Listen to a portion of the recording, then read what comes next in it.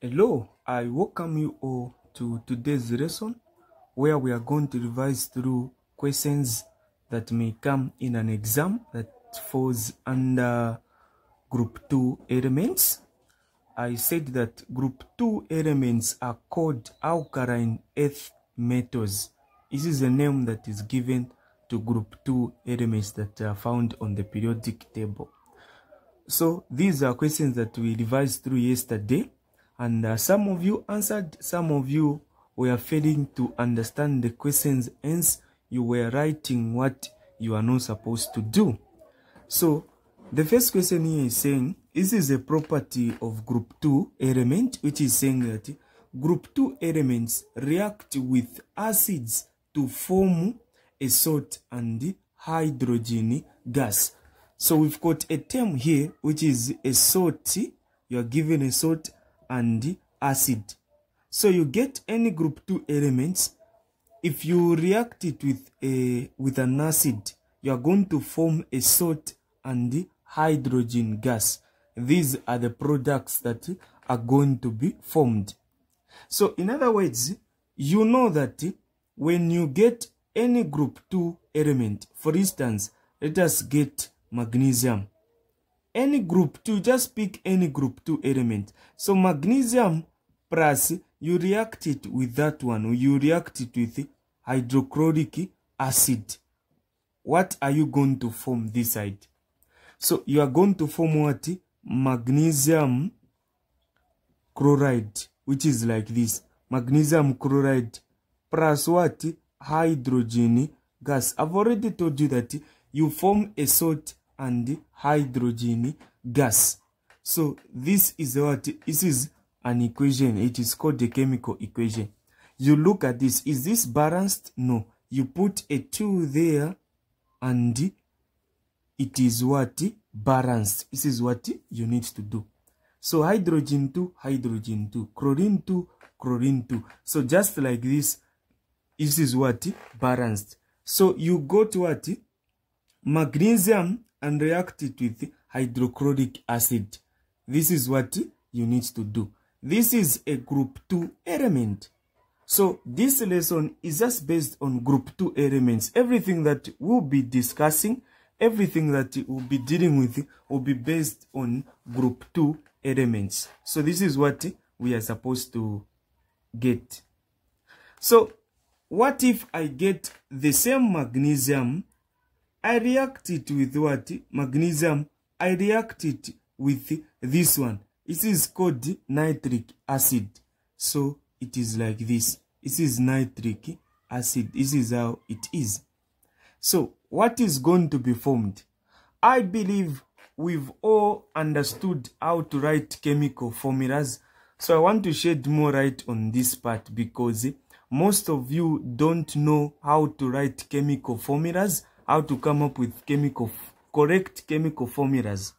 So what you need to know is this. Maybe there is someone who didn't understood this part, how this came about.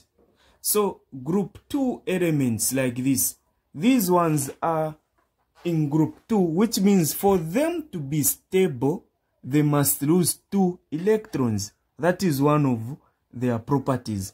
For these group 2 elements, for them to be stable, they must lose 2 electrons. So which means losing attracts a positive charge like this. Then you are getting chlorine. Chlorine is in group 7 of the periodic table. All the elements in group 7, they need to gain 1 electron for them to be stable, because we understand that elements that are in group 7, they have got 7 electrons in their outermost shell, meaning for chlorine to be stable, it must gain 1 electron. So gaining 1 electron, it attracts a negative charge. So these valences are going to interchange. These are called valences. So they are going to interchange. This is 1 will come here. This 2 comes there. So when we combine these, we are going to form something that will look like this. 1 here, then chlorine like this, and the 2 there. But since there is a 1 here, that's why we don't show a 1. 1 we don't show. So this is how the formulas come about. Have you seen like this? This is how I've written that one. That is magnesium chloride. This is what you need to understand.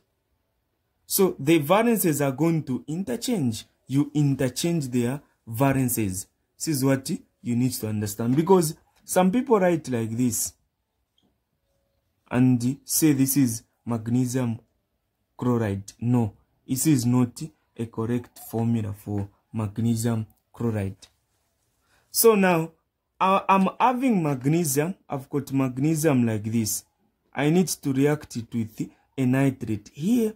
So a nitrate, which is like this. What is the valence of a nitrate? It has got a -1 there. This one, you know that it is 2 plus, like this. You can do this. So meaning that their valences are going to interchange. So when their valences interchange, what you are going to have is that this 2 comes this side. So since there is a 3 here, if I put a 2 here, like, is it going to make sense? No, I'm going to have a 32 here. So which means I need to put these in brackets like this and put a 2 outside. This one comes there like that. So meaning I'm going to form something that will look like this. Magnesium, I do this, then open bracket. This one, we don't show it. Then I say NO3, I cross, then a 2 outside like this. Then I say plus hydrogen gas. I know that hydrogen gas will be produced. This is the property that we are looking at. They react with acids to produce a salt and hydrogen gas. Have you seen what I've formed now? So this is what we are talking about. So this is a correct formula for what? This is a correct formula for magnesium nitrate. This is nitric acid, but this one on its own, this is called the nitrate. So this is magnesium nitrate. So when you want to write magnesium nitrate, this is the correct formula for magnesium nitrate. This is what you need to know and understand. Have you seen the way in which I've written this one? But in a case, when I just tell you that, give me the correct formula for magnesium nitrate, there's no need of writing chemical formulas, chemical equations. You just give me the formula. This is the formula. Just do it. Just write it nicely like this. This is the correct formula for what? Magnesium nitrate. If I tell you to give me the name, chemical name, you say this is what? Magnesium nitrate. Like this. So, mostly people don't understand the language of chemistry. This one here, this is called the chemical formula. So if I tell you, give me the chemical formula, just this one is enough. When I tell you, give me a name or a chemical name, this is what you are supposed to do. But in a case where I'm telling you to give me a chemical formula, you are giving me a chemical equations, then you are not understanding the language of chemistry. So the language of chemistry should be understood clearly before entering into the exam. So we've got a lot of elements from group 2. So this week I gave you to do, I discovered that some people were even getting as far as copper, silver. We are on group 2 elements. I'm not saying you are not supposed to get those, but we are discussing about group 2 elements. So group 2 elements, you also have barium. Barium is there. So when you get barium, you react it with hydrochloric acid. What are you going to form? Like hydrochloric acid. What are you going to form? You are going to form what? Barium chloride. And the 2 there. This one is in group 2. This one, 7, it has got 1, 2. So they are going to interchange. Barium chloride like this. Plus what? Hydrogen gas. Have you seen? So if you want to balance this, you just put a 2 there. It is already balanced. If you get barium, you react it with nitric acid. So you react it with nitric acid like this. What you are going to form now will be like this. This one will be what? Barium. Since this one has got a 2, so this 2 comes here. This one has got, this is nitrate, it has got a 1. It comes here, 1. So we don't show a 1. Then you just do this plus hydrogen gas. Have you seen? This is what you are supposed to do. So if you want to balance this, you put a 2. I remember the first one that I wrote here, I didn't balance it. I believe you were able to notice that.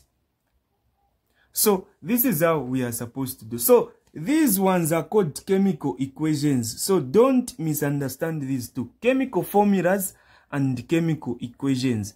This one here, this is called the chemical formula. Just this one, it is called the chemical formula. This one here is called the chemical what? A chemical formula. But this whole thing here, it is called a chemical equations. Chemical what? Equation. So there are two, we call them chemical equations. This is what you are supposed to get and understand. So let's make sure that we understand this, even as we get to move, even as we get to advance in this. So this is just the first question where I was saying that group 2 elements react with acids to form a salt and hydrogen gas. You know that a salt is a compound formed when the hydrogen ion of an acid are fully or partially replaced by a metal or ammonium. So this is a metal that is replacing the hydrogen ion that is in an acid. Have you seen? It is replacing this. From the definition of a salt, then we know what acids are. Acids, these are compound when dissolved in water produces hydrogen as the only positively charged particle. Have you seen? So this is what you need to know. So an acid, when it is dissolved, it is going to produce hydrogen as the only positively charged. So this is what you are supposed to get, know, and understand. Let us now look at another question. So another question was very simple. So this question was very simple. This question was very simple. I expected people to get everything. I expected people to answer everything. It was saying give 3. This was the question. So give 3 correct chemical formula and names of metal oxides from group 2. So this property, this is a property that states that when a group 2 element reacts with oxygen, what is formed is a metal oxide. You are going to produce a metal oxide. This is what I said. So now we are basing our knowledge on group 2 elements. So everything we'll be doing will be getting what? Group 2 elements. So the question was saying correct what? Chemical formula, not equations. So correct chemical formula 3. So you say the first one you say group 2. So you can pick magnesium. If you pick magnesium like this, you know that this one is in group 2 like this. Oxygen is in group 6. It has got 2 minus. So which means they are going to cancel out. What you are going to form is what? Magnesium oxide. Just like this. So this is a metal oxide. Have you seen? So now the question was not telling you everything will be looking like this because they are going to be having 2, so they'll be cancelling out. So you say, you start by giving a name. You say magnesium oxide. So magnesium oxide. The chemical formula is what? Like this. You are done. So you've given a name and a chemical formula. This is a chemical what? This is a chemical formula. You move to the next one. We've got a lot. We can talk of what? Barium. You can talk of barium oxide. How is barium oxide? Barium oxide like this. This is what? Barium oxide. you know, this one, 2, they are going to cancel. So everything will just be looking like that. You move to the third one. You can talk of calcium oxide, like this. Calcium oxide. So you understand the question very well. Calcium oxide, like this. So this is what? Calcium oxide. So I believe you know how to write chemical formulas. Like this, have you seen the same way? So all these are called metal oxides. This is what you need to know and understand. These are called metal oxides. So this is very simple to get. This is very simple to know and to understand. No one can fail this. This is very simple and very easy to answer even in an exam. So all these are group 2 elements. I haven't picked any elements that is outside group 2. This one is a group 2 element. This one is a group 2 element. Even calcium is a group 2 element. So you can pick strontium. You can pick anything, any element from group 2. You react it with oxygen. Then you see the product that you are going to form. So this is what you need to know and understand. So when I tell you write magnesium oxide, so the reason why we are discussing through this is so that you even know, you improve in chemistry, how to come up with chemical formulas, correct chemical formulas. You are even understanding the language of chemistry. So this is what you are supposed to do. This is what you need to get and understand. The other thing that I want us to discuss about, the last thing that we are going to talk about is ionic compounds formed with group 2 elements. So ionic, we are talking about ionic compounds. So ionic compounds formed, so the ionic compounds formed with group 2, formed with group 2 elements. So group 2 elements. So those that are formed with group 2 what? Elements. Ionic compound formed with group 2 elements. So what we are going to do is that you know that an ionic compound, this is a compound that exists between negative and positively charged atoms. So each time you react a metal and a non-metal, you come up with an ionic compound. A compound, this is a chemical combination of 2 or more atoms or elements. So now you get those ones like magnesium chloride. Have you seen magnesium what? Magnesium chloride. So magnesium chloride, like this, don't forget to put a 2. This is a chemical formula. You can talk of calcium chloride. Have you seen? So these ones are the simple ones that someone must be able to write. You've got barium chloride, like this. All these are very simple to know and to understand. So all these are what? All these are ionic compounds. We've got, this is magnesium chloride, a metal and a non-metal. This is calcium chloride, metal and non-metal. All these are from what? All these are from group 2. So I think this is very simple. You just need to know and understand what you are told and what you are required. So this is what we are supposed to know and understand. Once we understand what we are told, if you are told to write chemical, here you were told to write chemical formulas. So just these are chemical formulas of ionic compounds with the group 2 elements. These are chemical formulas. But if you are told to give a name, you put a name. If this is magnesium chloride, calcium chloride, barium chloride, you give a name. If you are told to write chemical equations, you know that what you are going to do with this. You write the equation of showing you how to go about that. No one can face challenges on that. So you need to know the difference between a chemical formula and a chemical equation, even a name. So you answer a question according to what you are told. I believe this video has helped us to devise through some important stuffs that you are supposed to know and understand. Thank you so much.